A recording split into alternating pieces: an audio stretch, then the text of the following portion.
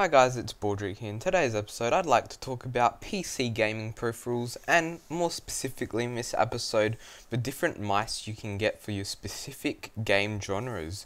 So what I like to play is usually first person shooters and the occasional third person shooter. I'm not really into MMORPG games, or I guess I'm a bit into RPG games like I guess Arma can sort of count as one, or Skyrim, I used to like that, and Elder Scrolls Online when that comes out, but they're all sort of still first person, and I guess they sort of follow the same thing as first person shooters, except with swords. But anyway, I'll be covering a vast variety of different I guess genres for all you gamers out there who don't know what mice to get or what brand to even start looking at. So you've got many different mice brands. You've got the Corsair, Logitech, obviously Razer, everyone knows Razer. There's even CM Storm. SteelSeries is what I use for my mice, or I've only gotten one, but I think it's really good. And you've also got like Genesis. I've just got a big list here and it goes on and on. But the range you'd want to start looking at, if you're on a budget, I'd highly recommend some of the cheap Logitech mice for first person shooters. Because they're a bit small, but they definitely do the job. I used to use one, in fact, the Logitech G300. Great for first person shooters, and it only costs 30 Australian dollars, which is the cheapest gaming mouse you can probably get. It does feature, it's nothing very good, but it's got a nice sensor on it. It doesn't go above 2500 DPI, which isn't a big deal. To be honest, you only need about 3000, but a lot of these mice contain 8000. I know mine does, but I only play at like 1800, so you don't need all of that DPI, to be honest, but it does help. It gives you better accuracy, I reckon.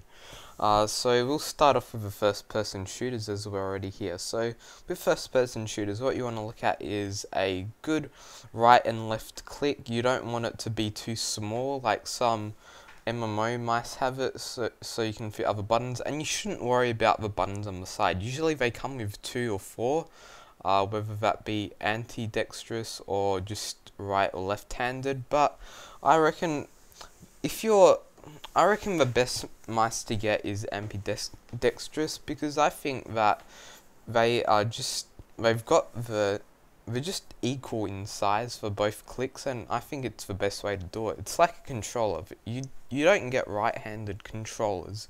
There's nothing wrong with right-handed controllers if there are, but I think, and there's nothing wrong with right-handed mice, but if you're going to get your first mouse, I'd recommend it be ambidextrous, but there's nothing wrong if you really want to try out right or left-handed mice. Usually with the right-handed ones, I think the left click's a bit bigger usually for your trigger, and I'm not really sure. I might have owned one, but that's about it. I prefer ambidextrous for the win.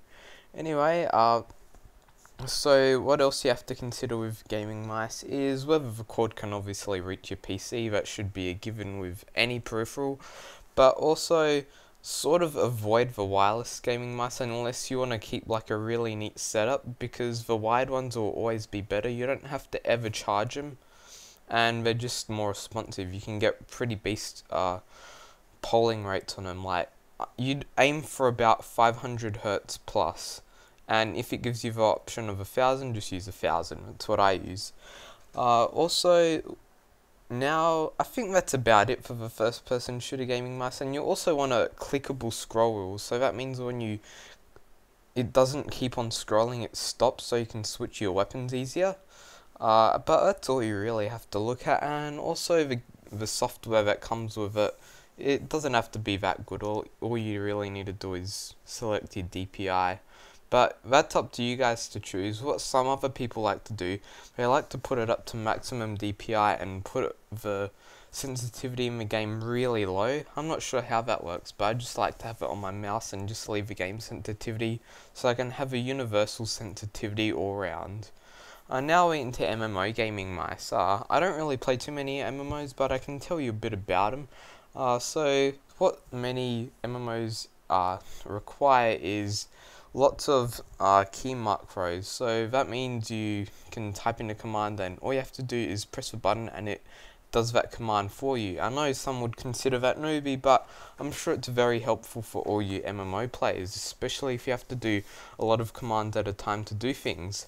So what a lot of these mice include is a number pad on the left or right side of your mouse, depending if you definitely want to get you don't want ambidextrous MMO mice, by the way, because you need the key where your thumb is.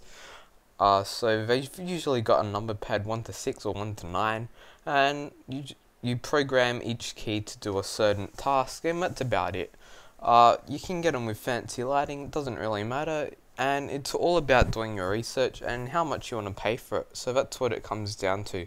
If you've got a ridiculous amount of money and you want to spend as much as you can, just look for the most expensive one. That's usually the best, as most things are. If you pay more, you get more. But for gaming mice, you can easily get away with, I think, $40 to $50 MMO gaming mice. I think the FPS ones are cheaper, as they require less programming and just they're easier to produce. I think that's all for my I guess mice video. Thanks for watching. Tell me in the comments what you guys use, or if you would like any help. See you later guys, have a nice day.